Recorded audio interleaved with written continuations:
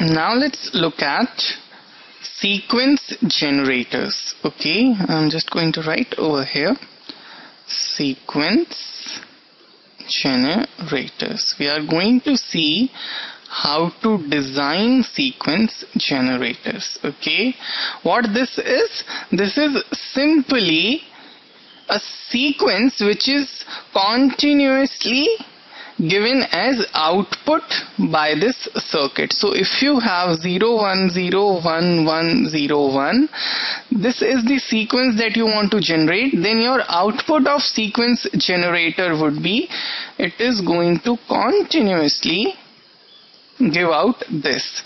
So it is going to continuously give out this. So here also you have this, here also you have this, okay, and it is going to be repeated like forever. Okay, so what is being repeated? This thing. Okay, again and again the same value you are going to get. Okay,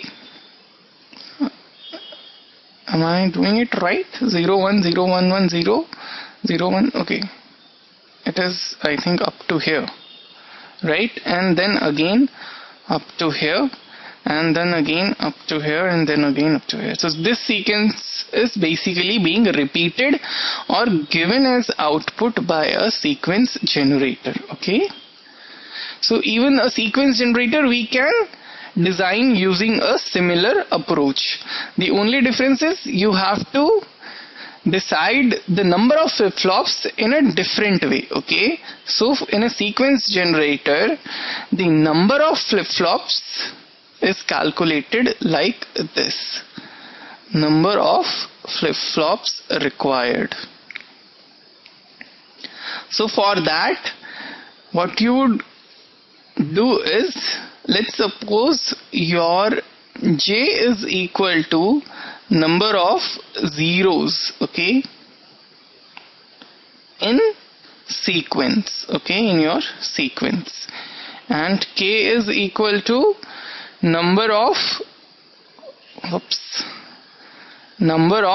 ones in your sequence. Okay, then you take the highest of these value. Okay, let us suppose the highest of this value is n. Okay, n is maximum of j comma k. Now you decide number of flip-flops using this equation. Okay, your number of flip-flops, okay, I would say this is small n, okay, is equal to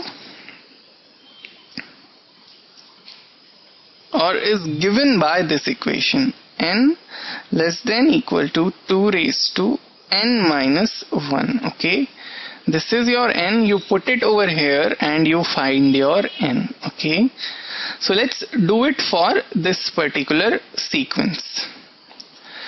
How many ones do I have? I have 3 ones. How many zeros I have over here? I have 3 zeros as well. Okay, so for this sequence, let's take as an example. Okay, so let's take the example of this sequence.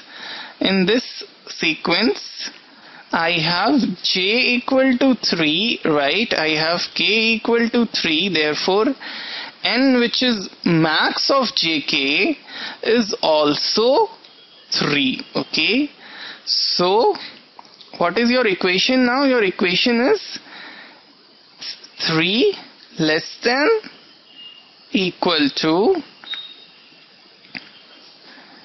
2 raised to n minus 1. Okay, so what n you can have over here? You can have n equal to 3. For n equal to 3 you would have 2 raised to 3 minus 1, which is 2 raised to 2, which is 4, and 3 is less than equal to 4. Okay, so your n is equal to 3, right? Number of flip-flops.